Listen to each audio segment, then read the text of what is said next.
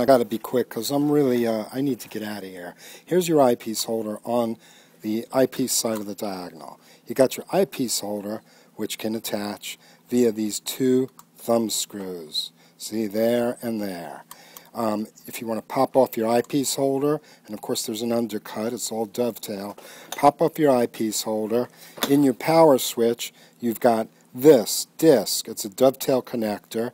You just dock, boom, and tighten the thumb screws. You want to rotate your BInoviewer a little, loosen the thumb screws, rotate the BInoviewer. So, of course, we would normally, I guess we'll normally set these on top. My coworker is not here right now, but we put these together, and yeah, I mean, we would set the thumb screws up and down. It's really easy to manipulate this thing too. You just take your screwdriver. We've got access holes here on the side. Put a screwdriver in, loosen it, and then this can rotate.